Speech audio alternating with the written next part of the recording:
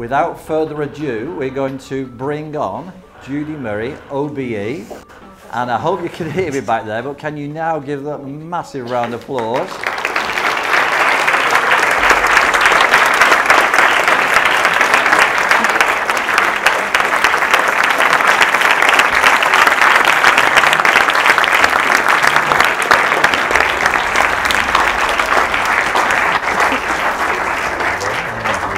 You're on the left side. Well done. Okay. I'm so glad I didn't trip going down the stairs there. I didn't really know what I was coming into, but thanks for the introduction. I could hear you through the door. Oh, right. Very impressive. Okay. Was it impressive? Oh, yeah. Fantastic. Okay. So we're going to get the evening underway with a sort of 15-minute chat to Judy about sort of how she started in tennis and just go through her career and, you know, as a mother to the boys of Jamie and Andy and all those sorts of things, okay? So, let's go. How are you? I'm fine, thank you. I'm absolutely loving your school. You are so lucky to study here. It's absolutely stunning. And for any of you who are coming to the tennis master classes tomorrow, I will look forward to being out there with you. And hopefully there's sunshine like today. Yeah, absolutely. How did it all begin for you, the tennis? I started playing tennis when I was about 10. I'm very, very old.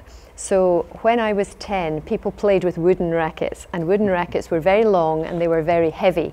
So you had to be at least 10 before you actually could manage a wooden racket. And I was quite fortunate because my mum and dad both played tennis at our local club, and they also both played for our county. They were both county captains for the north of Scotland. So they both played tennis to a reasonable level.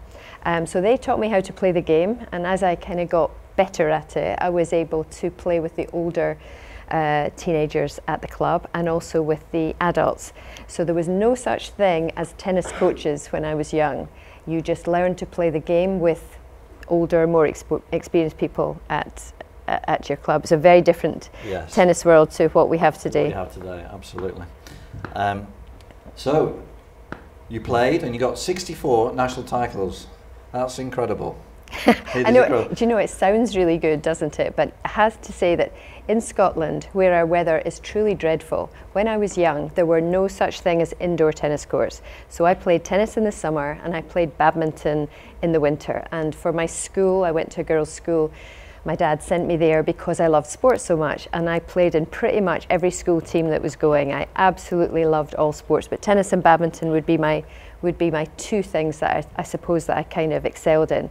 But tennis in Scotland was very much a minority sport because you couldn't play all year round. So nobody aspired to be a great player, nobody aspired to be a great coach in those days. And actually the draws for most of the competitions, especially at ladies level, women's level, were actually pretty small. But you can only beat who's in front of you.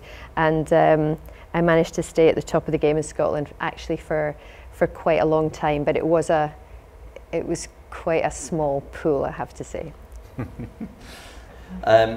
Professional tour, 1976, was that right? Yeah, I left school after 5th year. I did a deal with my dad that if I got good grades in my hires, that's what we called them in Scotland, and I got a guaranteed place at university, that I could take a year off to see how good I could become at tennis. And so I took that year and I went off on my own. My dad had his own business, my mum was looking after my 2 younger brothers, and in those days there weren't very many flights. Flying was something that was still relatively new. There was no such thing as the internet or an ATM machine or a mobile phone.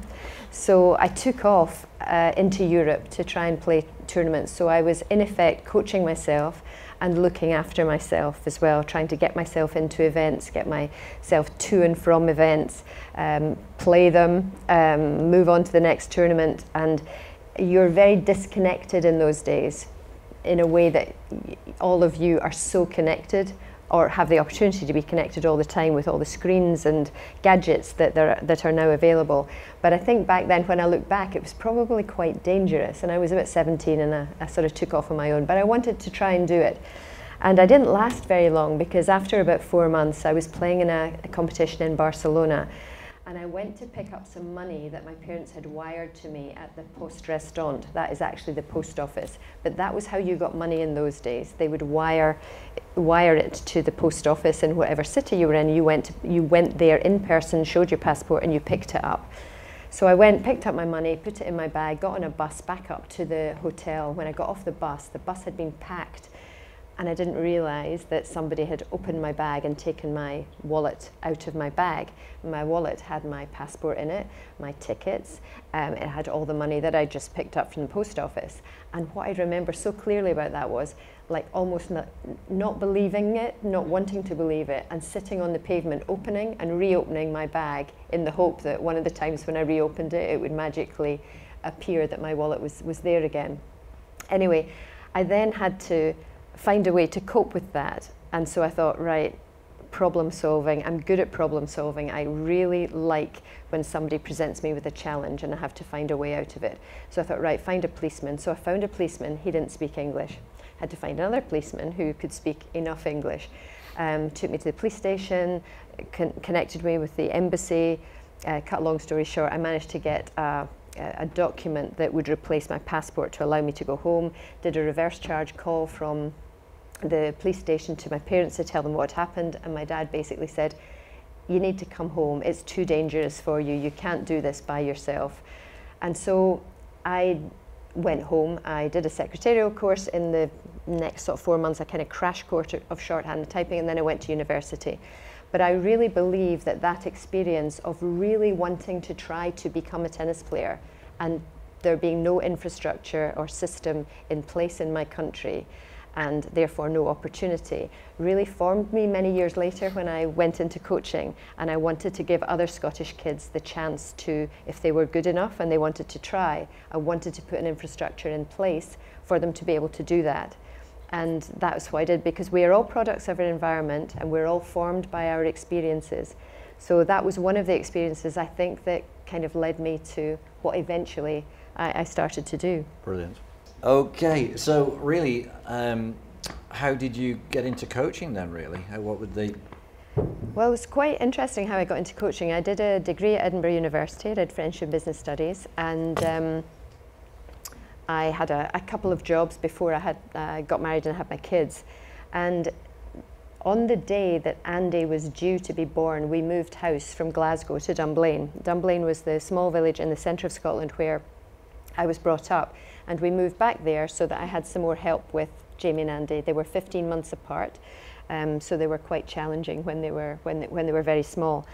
And so I got back to Dunblane, and I had to give up my job, and my job had a car with it, and I felt very stuck in the house with two very young children, no job, no car, no tennis club, none of my friends, etc., etc.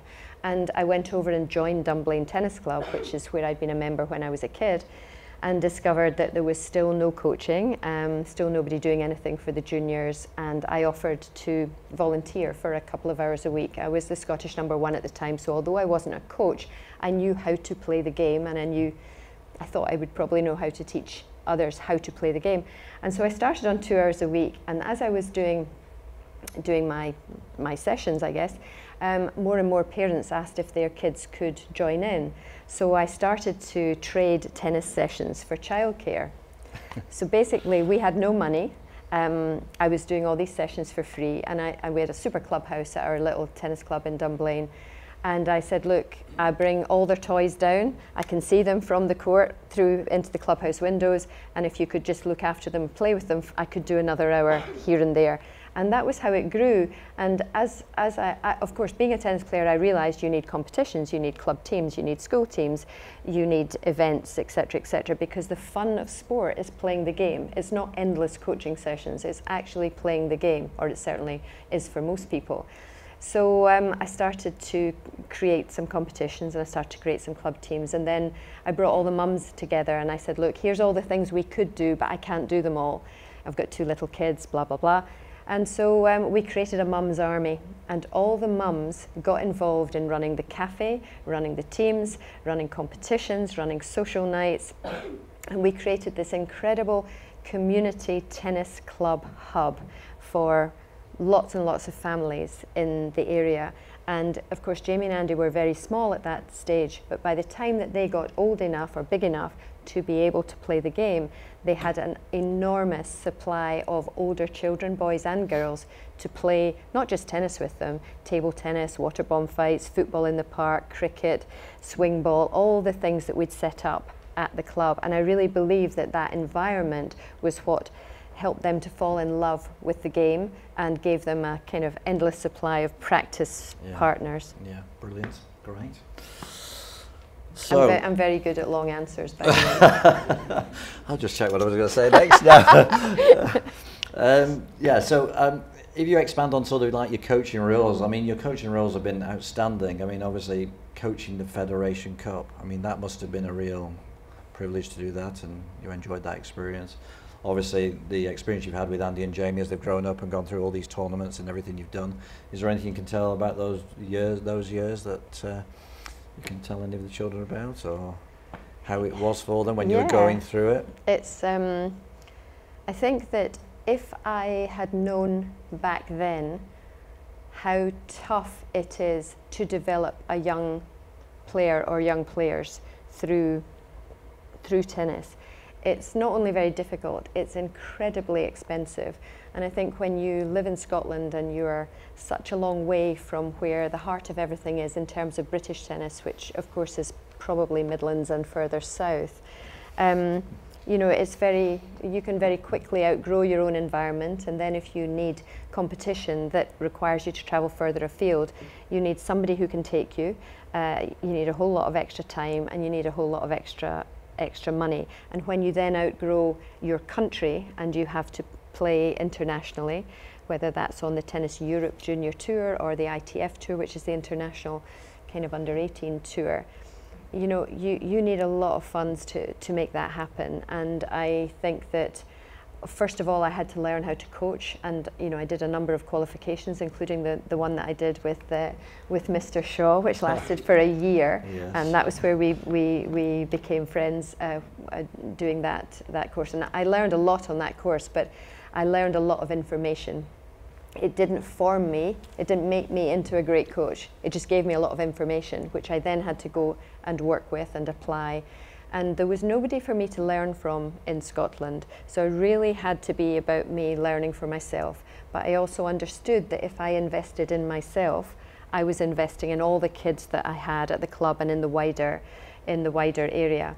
So I think that when Jamie and Andy were 8 and 9, they were playing in under 10, some under 10 competitions, some under 12 competitions, and they were playing the men's third team at our club.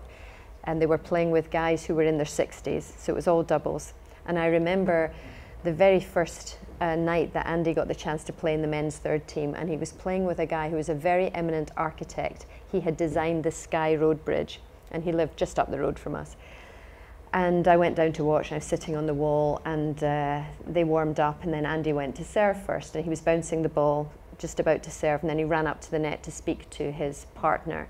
And his partner, if you can picture, the net was here. His partner, if that was his racket was almost over the net, and he was like this, very, very, very close to the net and kind of almost hanging over the net. And Andy went to say something to him, and the guy stepped back about 3 steps. Anyway, the match finished, and they came off, and I said to Andy, I said, what did you say to John at the start of the match? And he said, well, Mum, he said, I told him that I wanted to serve and volley. He's 8 years old, he can hardly see over the net. I wanted to serve and volley. And I told him that he was standing far too close to the net, and that if he got lobbed, because he was very old, he was never going to be able to run back and get the lob. So he had to step back a bit. And I was thinking to myself, oh no. But actually, the other thing that I was thinking was, already he's working out how to play the game. He knows what he wants to do. He knows how to make it. He knows what he's seen on TV that he likes. He wants to try it out. But nowadays, if my kids were playing tennis age 8 and 9, they wouldn't have that freedom of variety of competition because of the restrictions around the colours of tennis balls. If you all play tennis, you'll know what I mean by red, orange and green balls and different sizes of court. There's a lot more restriction around it, and I think they would actually find it quite dull. Yes. To be fair. Yeah. But I'll tell you another little story about when they were 10 and 11, they got selected to go overseas for the first time with the LTA, which was kind of a British team. And it was an event in France, and it cost me a fortune for them to go, but I wanted them to have the opportunity because the trip left from London. So I had 3 flights to London, taxi to where they were meeting the minibus that was taking them across. Then I had to get a taxi back, then I had to fly home, and then I had to fly down to pick them up and take them back again. So the whole thing cost me a fortune. I remember borrowing the money from my mum because I really wanted them to have the chance to go. And they had a great time. They played in a number of different clubs and schools, you know, school halls with zillions of lines all over them, no flashy clubs or anything like that. But the first impression of anything, especially when it's something that's out of your comfort zone like that, if it's a good one, it fills you with huge confidence. And Andy made the semi-final, and he lost to a guy called Gael Monfils. Now, you might not know who Gael Monfils is, but Gael Monfils made top 10 for quite a number of years. He's the most wonderful athlete, a French player, absolute nutcase, great fun to watch. But when he was 11, he was the same, mad as a hatter, great athlete. Anyway, Gael Monfils beats Andy in 3 sets, and Jamie gets to the final and plays Gael Monfils and beats Gael Monfils 6-love, 6-1. So Jamie has a great tournament, wins loads of matches, makes lots of friends, learns how to keep the score in French, is able to look after himself for 3 or 4 days with this squad. Wonderful experience, comes back with his little trophy, and for about 3 months after they got home, all I heard from Andy was, he only won because I tired him out. But the sibling rivalry between Andy and Jamie, I really think that made, or certainly helped to make Andy the kind of uber competitor that he became, because he only ever wanted to beat Jamie. He was 50 months older, a bit bigger, a bit stronger for most of the formative years, and he only ever wanted to beat Jamie at everything. And I think he learned a lot from having an older brother. And when Andy won Wimbledon the first time in 2013, the day after, he had a whole lot of media obligations to do, which are royally boring, so dull. And then he came home at lunchtime, and Jamie came round, and Jamie came in the door, and Andy was sitting watching the TV, and Jamie said, "Game of table tennis, Andy?" And Andy went, "Yep. All right." And I thought, oh God, here we go. And they went outside to the table tennis table, and then they came in about 5 minutes later, and Jamie came in and he flung the table tennis bat across the room, and he went, "I'm never playing table tennis with him again." And Andy's standing at the door going, "Oh, go on, Jamie, I'll play you with my left hand." And it was so funny for me, because I'm thinking, he's just won Wimbledon. He's the first Brit to win, British man to win Wimbledon in 77 years. And all he wanted to do was beat his brother at table tennis. It was like just going completely back into the family, like what had happened 2 days before had never happened. That's a fantastic answer. Knowing the score, you wrote this fabulous book. Yeah. I did. Yeah. So, and bit of a dancer, I believe, in the past with Strictly Come Dancing. You did a little bit of that. I did Strictly Come Dancing. Do any of you watch Strictly Come Dancing? Yeah. Well, I did it a long time ago, and hopefully you never saw it. She got to week 8. You can actually find it on YouTube, but it is very good fun. But yeah. I think with something like doing something like that, it gives you a chance to see behind the scenes of somebody else's world. You know, it's completely different from the world of sport, and it was, for me, really putting myself out of my comfort zone to do something that I'd never done before, so forth. But I mean, that's a lesson in life, is very important to keep stepping out of your comfort zone, keep pushing your limits. It's the only way, really, that we grow. But and the chase. Any good at quizzes? Do you know, it's an interesting thing with some of the quiz things. I did the weakest link recently, and I did really well on that. I've no idea why. I think you're just lucky what questions you get. But when I did the chase, I love watching the chase, and it's a completely different thing when you're standing there facing Bradley Walsh or the governess and being asked a question, and you know there's a big audience behind you, and it's very difficult to think under pressure. And even though I spent so much of my working life teaching players how to perform under pressure, I couldn't actually do it myself. My mind was all over the place, and I gave some absolutely dreadful, embarrassing answers. Who is your favourite sports hero? That's a good question. Start, isn't it? Yeah. Yeah, it's definitely Billie Jean King. So you younger people in the audience, you might not know who Billie Jean King is, but when I was your age, she was my favourite tennis player. She's 77 years old now.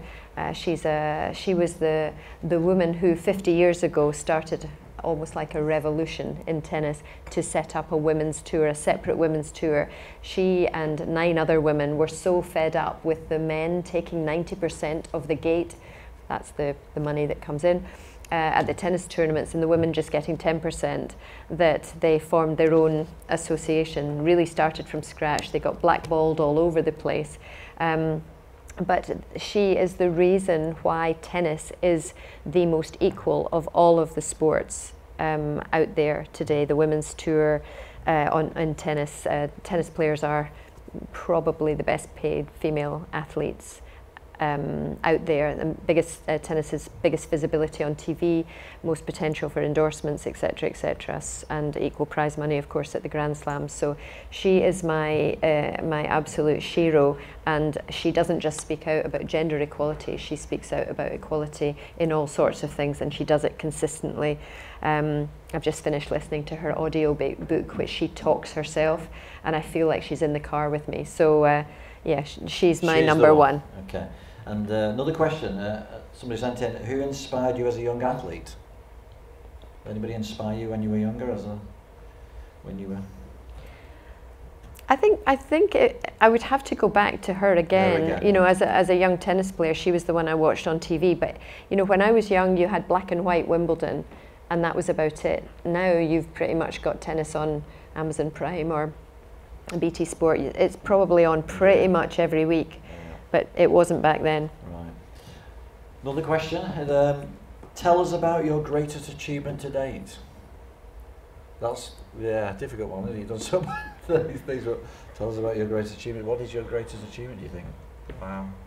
Yeah, it's a combination of things. I don't know, probably getting to week 8 at Strictly, that was a major achievement. Yeah. I think I was always bottom, second bottom or third bottom of the leaderboard, and every week my partner, Anton Dubek, would say, they've got it upside down again, partner.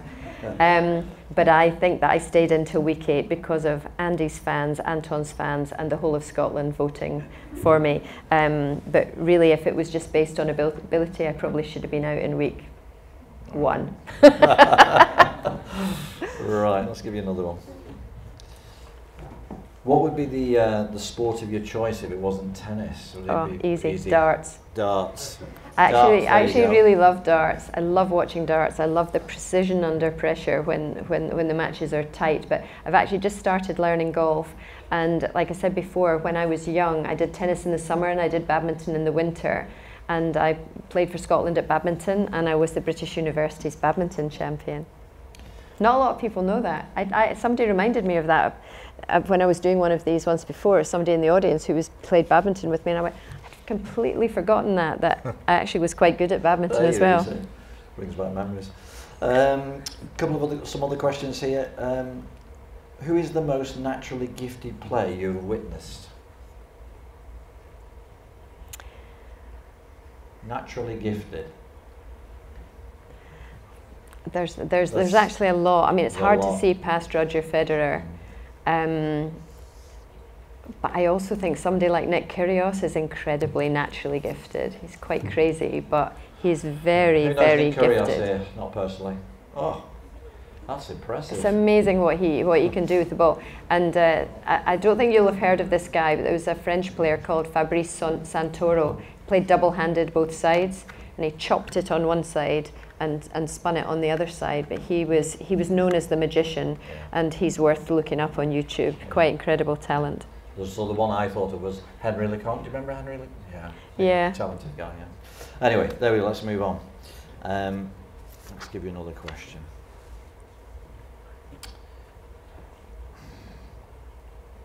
This is a good one for actually a lot of you pupils out here. What advice would you give to calm butterflies before a competition? You know, when you get that, all that nervousness. Who gets nervous before they play competition here? Come on, be honest. Yeah, I do. Yeah. Always used to affect my serve. I think nerves are perfectly normal, and nerves are good. I think they make you concentrate. I think I don't think you ever find a way to calm them completely, but I think you can reassure yourself a lot with doing the best possible preparation that you can for the match that you're going to play.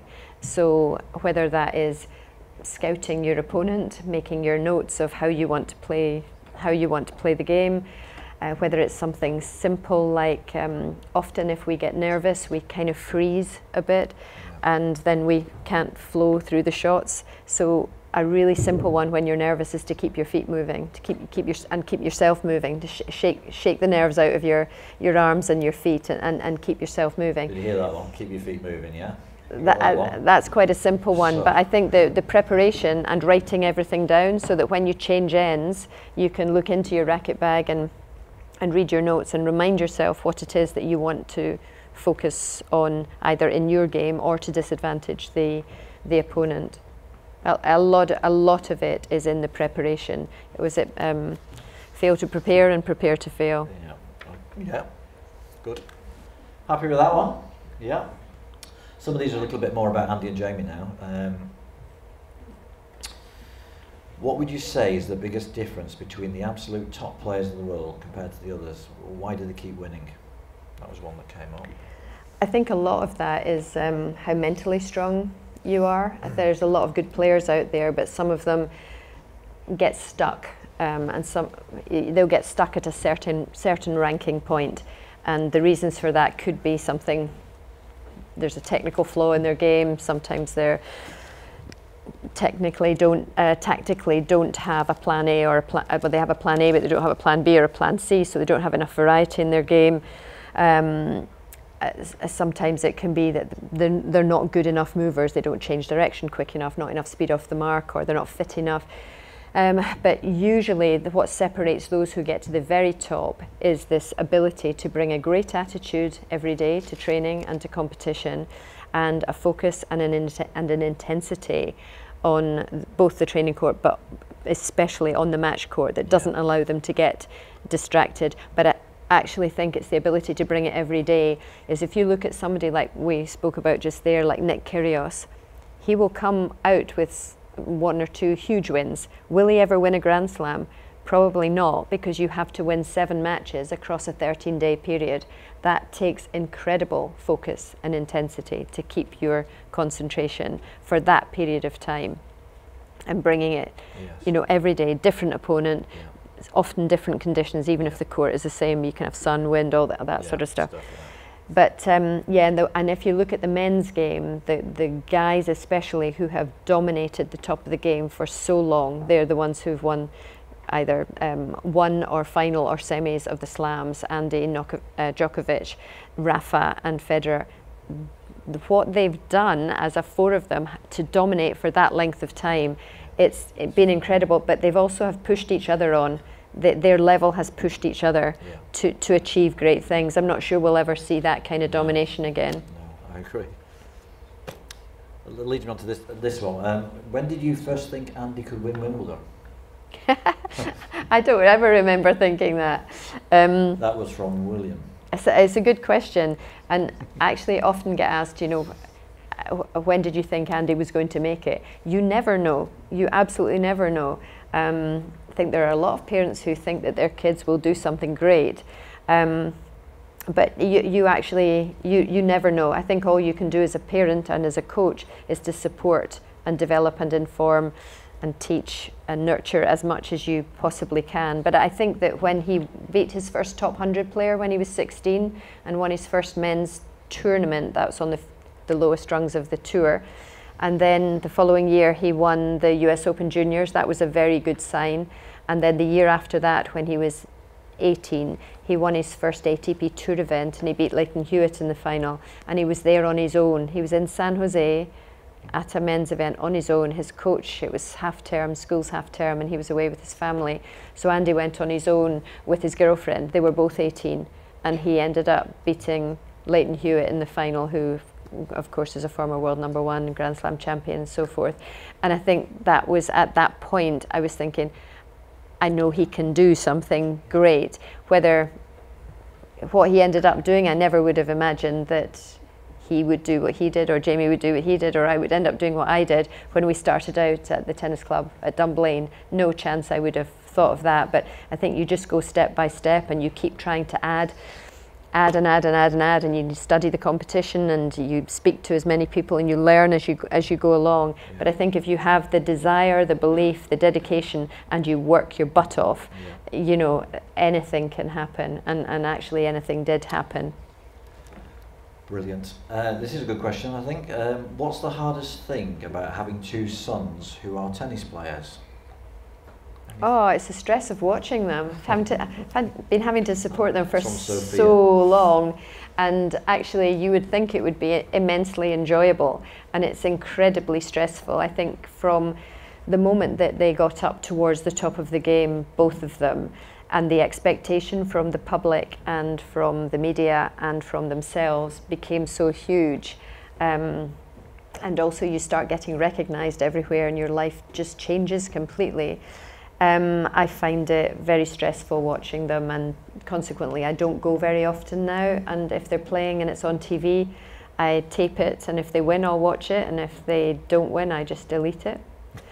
So yeah, you find your own way of coping with it, but it's not as fun as you might imagine. As I was chatting to you earlier today, I spoke to you about a couple of girls we've got in the college.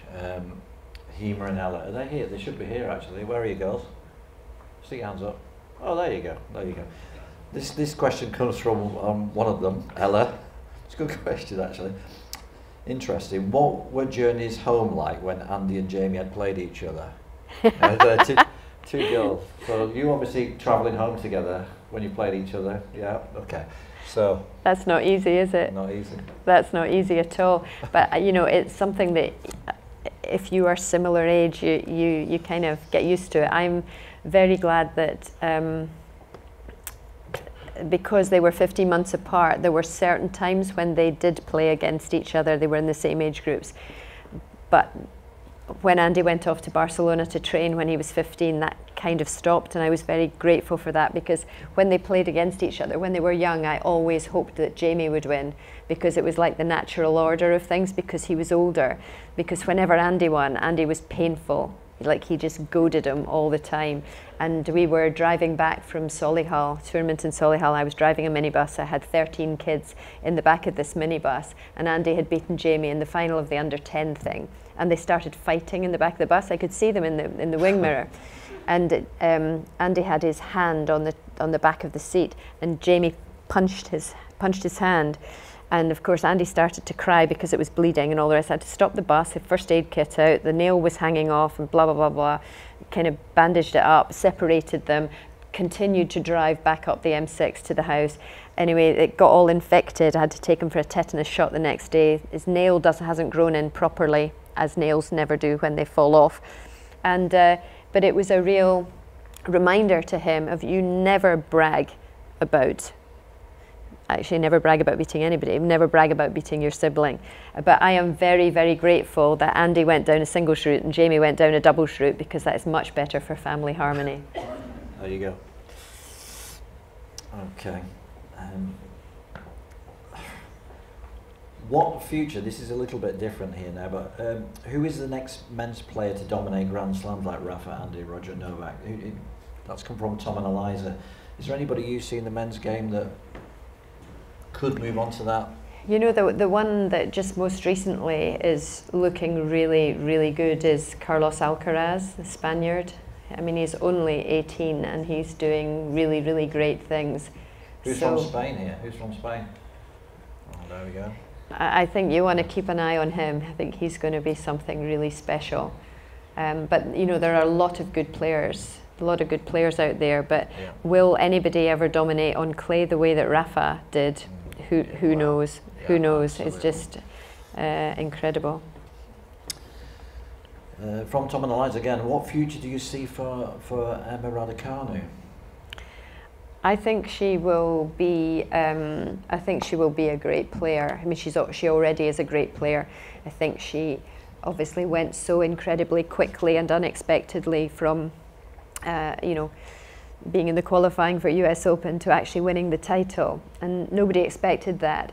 And for the most part, players go through a kind of a pathway where you learn the futures level, the challenger level, and then the tour level, and you climb your way up. And she kind of absolutely leapfrogged everything, and she's missed out a huge chunk. So I think in lots of ways she's having to learn a lot as she goes along, and I don't imagine in this first year she will get everything right. I think so long as she has good people around her, and I think she's still working around that. She stopped working with her coach last week, and she's looking at a different setup.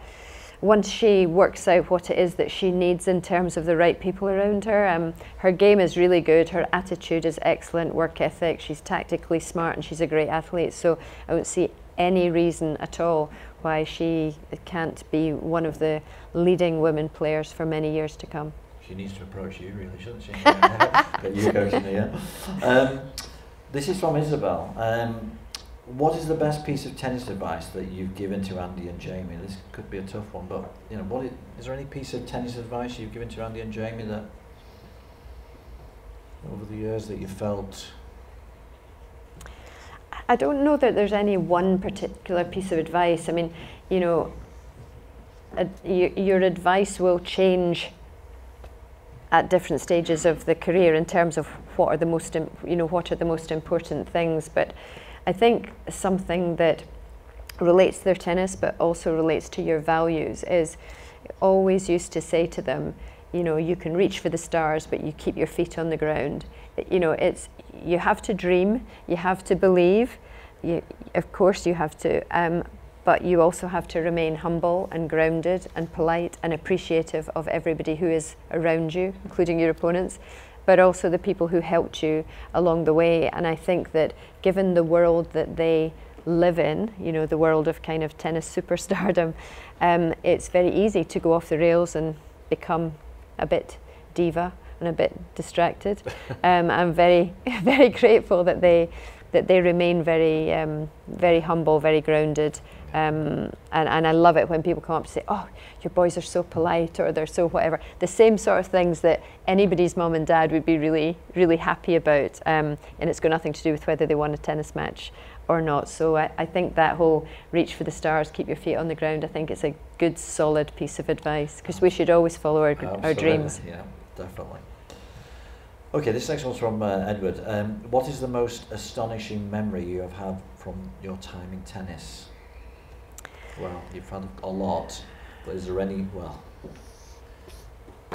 Yeah, I think, yeah, I've got so many memories, so many huge occasions in tennis. I mean, for sure, the boys winning the Davis Cup for Great Britain together in 2015 in Belgium. You know, Andy won 2 singles and Jamie and Andy together won the doubles. That gave them 3 that won the Davis Cup. That was remarkable. But I think going back to the semi-final of the Davis Cup that year, it was in Glasgow. And given what little I've told you about my tennis career, when I won national titles in Scotland, one man and his dog would be watching, and you'd get one line in the roundup of the sports thing in the paper. You would never get any newspaper journalist covering it or any photos or anything like that, because basically nobody was interested. And suddenly we had players, we had a Davis Cup captain, Leon Smith, who was also from Scotland, who started on a coach apprenticeship with me when he was 20, and I kind of mentored him pretty much all of his adult life, and he's now the head of men's tennis, Davis Cup captain, very successful coach and leader. But you know, it was in Glasgow. There were 9,000 sellout crowd. The place was absolutely rocking. It was Davis Cup semi against Australia, and on the Saturday it was the doubles day, and Jamie and Andy were piped out onto the court by the Red Hot Chili Pipers, and they were led out onto the court by Leon, and I was sitting there with my phone, you know, just soaking up the atmosphere on my phone, and actually thinking, you know what, I never would have imagined that we would have the World Cup of tennis in Scotland with Scottish players and a Scottish captain and a sellout crowd and this incredible atmosphere. I never would have envisaged that when I was your age, and I think that will always remain with me, because it made me realise that pretty much that started with me at the club, creating an environment in Dunblane and then becoming the national coach. And it really hit me. And I think that was a wow. Yeah, wow. Look how far we've all come. Amazing. What a pathway. Okay, a couple of other questions here. One of the girls, Grace, is Grace here tonight? Anyway, here we go. As a champion of women in sport and encouraging elite sport and athletes, how important is it for children to keep on task and track at these difficult teenage years? Difficult teenage years, yeah. So, as a champion of women in sport and encouraging elite sport and athletes, how important is it for children to keep on task and track at these difficult teenage years? Yeah, I love sport, and I love grassroots sport. I love recreational sport, and I love performance sport. But I think it's not everybody wants to be a performer, not everybody can be a performer. I think the most important thing is to enjoy being physically active, to enjoy the challenge of competition, to enjoy the camaraderie and to experience all the life skills that you can develop through being a part of sport. And I think through the teenage years, it is, of course, there's all sorts of other distractions coming in, not least exams and all the changes that you go through emotionally and physically through the teenage years. But I think that in sport, the social side of sport for me becomes even more important in terms of retaining girls through those teenage years. You have to have things where you enjoy being with your friends. And I think there are a lot of times when coaches and sometimes teachers forget that side of things, that it all becomes about the teams and so forth, when actually we need a lot of recreational opportunity to keep people playing. We're going to do one more question before we go to all of you, okay? And then after this one question, Judy and I are going to have 60 seconds just to take a drink of water, and then we'll come to you if any of you want to ask a question. Is that okay? So you can be thinking about that now. But the last sort of question I'm going to ask now is, to Judy, what advice do you have for aspiring coaches? This is from Anna. I think. For aspiring coaches. I love coaching. I love teaching, and one of the things that I enjoy most about it is working out, depending on who's in front of me, is working out the right way to teach them, that they will react in a positive way and learn from how it is that because we all learn differently and we are all unique, in our own ways. But I think that my best piece of advice, if you enjoy coaching, is to find somebody that is great at what they do to work alongside and go and work alongside them, because that is the fastest and quickest way to get good at something, is actually to copy somebody who's already been doing it for a long time and who, like your tennis coaches here, do a great job, and they are great people. And if you can create some work experience with coaches that you admire, who you know are good at what they do and they're good, solid people, that is probably my best piece of advice. But also be curious, learn for yourself. There's so much great information out there on the internet and in books and so forth. There's lots that you can learn for yourself from others just by looking for it. Brilliant. Fantastic so far, isn't it? Right, now you've sat so quietly. You can have a little chat with yourselves for a minute now, okay? You'll be pleased. Oh, now here we go. Here we go. Oliver, go for it. What's your favourite surface to play on a tennis court? Actually, probably you can't beat a good clay court. A real proper red clay European court that's been pretty well baked and looked after, I think is, and a very light top surface on it. I don't think we don't get red clay right in this country, but if you go to a good European red clay court, I don't think you can beat that. That's a brilliant question, Oliver. Thank you. Wow. What was the key for your success and for the success of So what was the key? For your personal success. What was the key for your personal success? And for the success of both of your sons. And for the success of both of your sons. I think probably a mix of determination and resilience. You know, just and you know, really being willing to find out. I mean, for me, when I had never had any track record of producing players before I became the Scottish national coach, so I was always having to look at what does a good 10-year-old look like? What does a good 12-year-old look like? What do I have to do in the next 2 years? What do I need to put in place? What are the right competitions to go to? I was always having to learn as I went along, and it was the same, you know, with the boys. Obviously, Jamie went down the doubles route, Andy went obviously more on the singles route, but looking at what does top 500 look like? Okay, what's the next step? It's 300. How many points do you need to get to 300? Where are you going to get those points? What are your best surfaces to get them on? What tournaments do we need to go to? And it was very much learning as we went along, and it was just blinkers on. That's what they want to do, and I'm the parent. I need to try and help to find the right path for them in order to help them. And then, you know, nothing ever goes like that, or, you know, in a straight line. It kind of goes a bit like this, and then it's, you know, and there are always challenges and obstacles and things along the way, and that's where the resilience kicks in. Or for the boys, you know, whether it's a disappointing defeat or not being picked for something, it is that whole resilience of pick yourself up and go again. And so I think probably a combination of both of those things, but also a belief that it, you know, is possible. It wasn't that I ever sort of thought, or even, well, probably Andy did, he always kind of thought that he could get up to the top, but it was that sort of thing of, well, why not, what's next and what's next? But sometimes when you set a goal, if that goal is too far away, it becomes too difficult, and that's when you have to break it down into manageable chunks and go step by step, and then it becomes more doable. I think when we got our heads around that 500 went to 250, 250 went to 100, 100 went to 50, then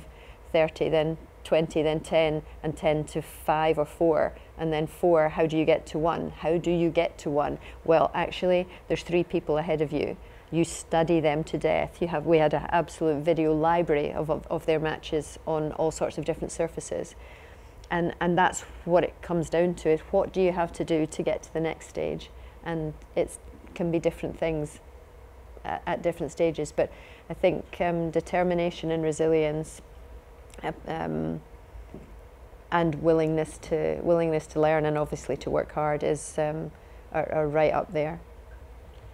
Fantastic question, man. Thank you very much. Can we have one of the girls, Bibi? Hello, Mrs. Murray. What do you think is the biggest barrier in driving visibility of women's sport, and what do you think male athletes could do to help drive visibility of women's sport? Right.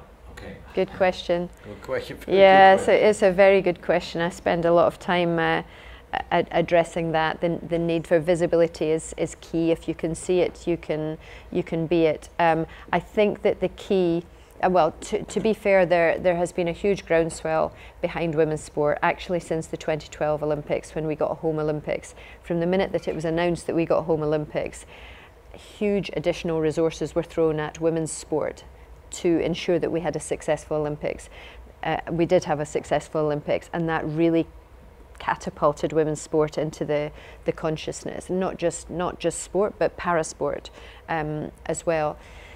The visibility is key to it, and in order for it to be visible, for it to be televisible, it needs to be great quality.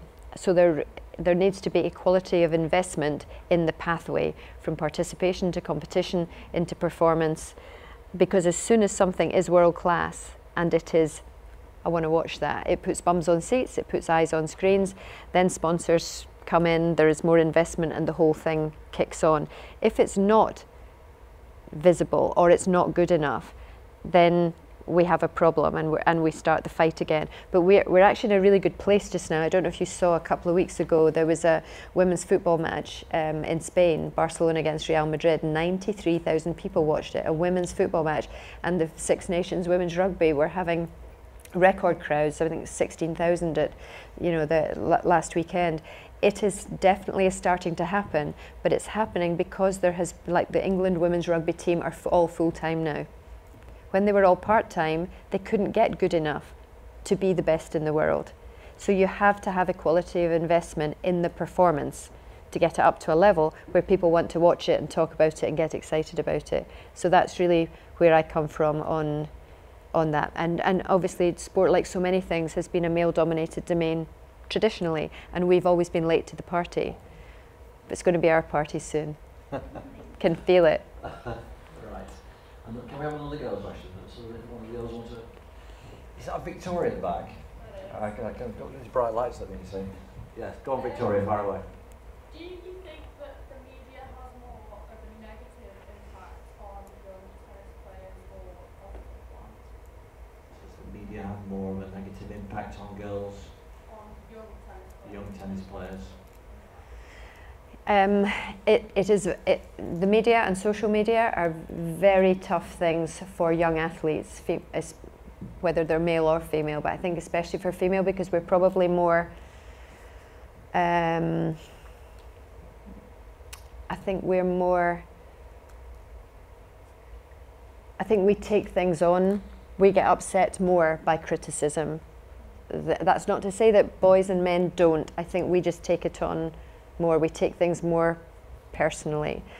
And when I did the TV series of Driving Force, I interviewed 18 of Britain's most successful sportswomen, and there was a significant number of them who said that they really struggled with anxiety and depression following success, because nobody prepared them for how to deal with success. You know, they prepared them for how to swim 800 meters faster than anybody in the world, or sprint, or kick a football, or whatever, but as soon as they got that gold medal or that world title or whatever, and they were suddenly in the public eye and the media were writing about them and people were having a go at them on social media, good stuff and bad stuff, nobody had prepared them for the life and business of being a successful athlete.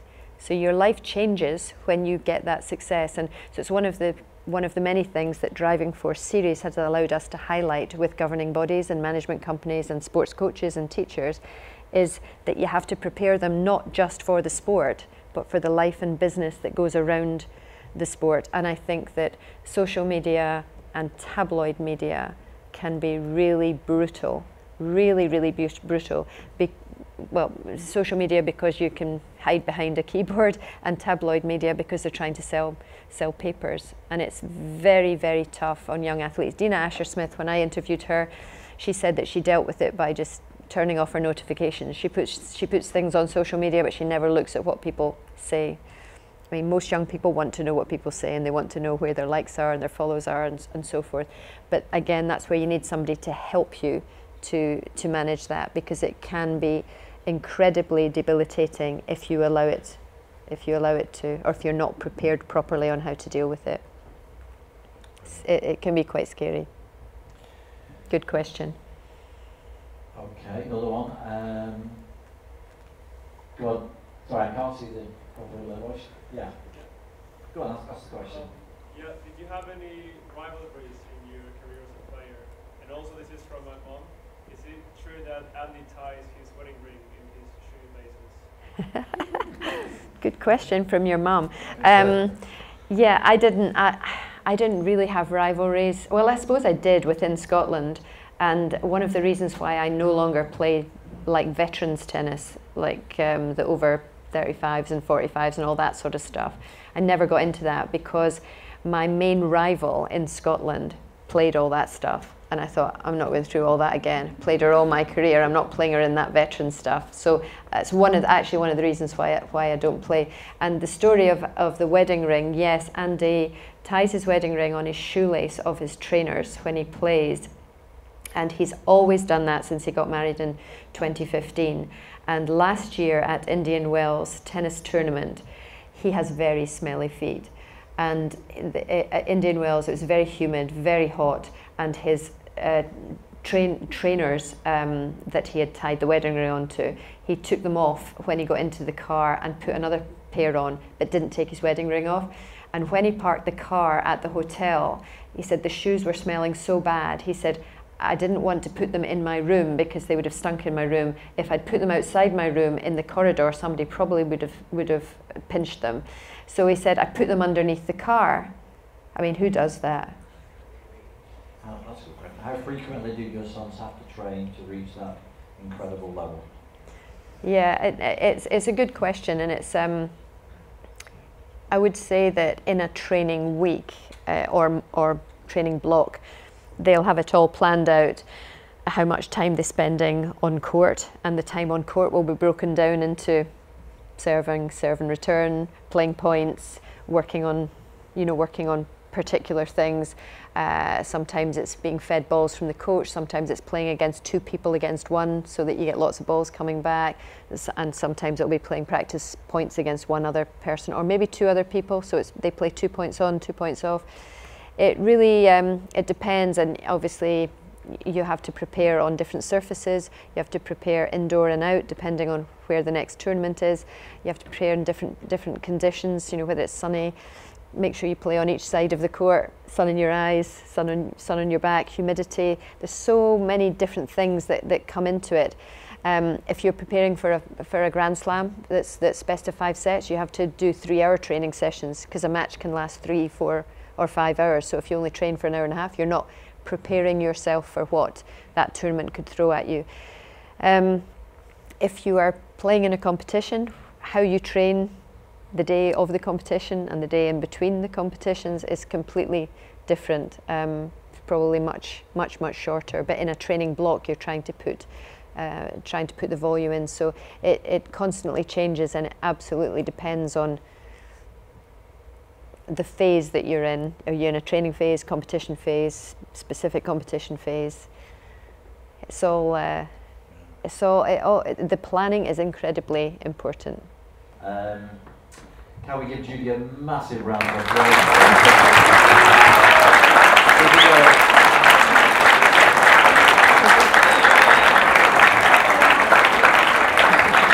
Keep going.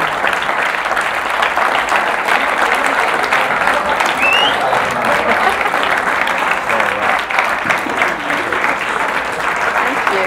Oh, that's gorgeous. That's lovely, thank you.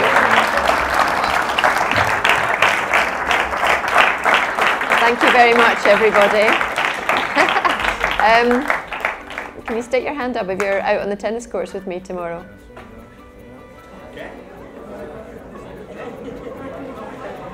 I love it.